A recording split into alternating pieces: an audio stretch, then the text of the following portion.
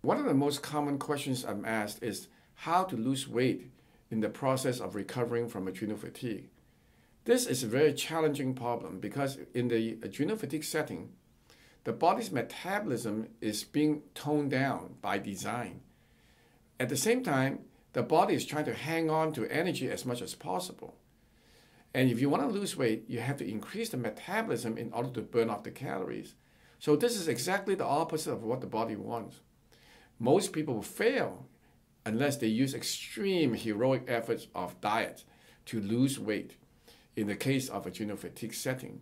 And in this article, I'll explain to you what is the proper way to do it. Because you want to recover from adrenal fatigue, and yet you also want to lose weight. The question is how to do it proper timing, proper methodology, and end up with good and effective results. And this article will show you. I hope you've enjoyed this video. For more information on this topic, head over to drlam.com, where I have written over 1,000 articles to help educate people. You can also call me at 626-571-1234 for more information on adrenal fatigue and how to navigate it.